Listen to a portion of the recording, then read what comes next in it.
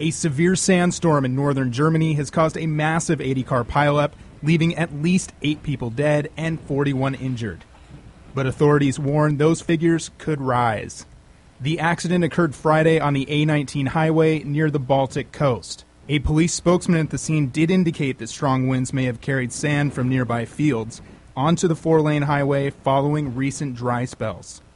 The A19 is considered a very busy highway for people traveling to the coast, a popular weekend destination for those who live in and around Berlin. For MSNBC.com, I'm Al Starrett.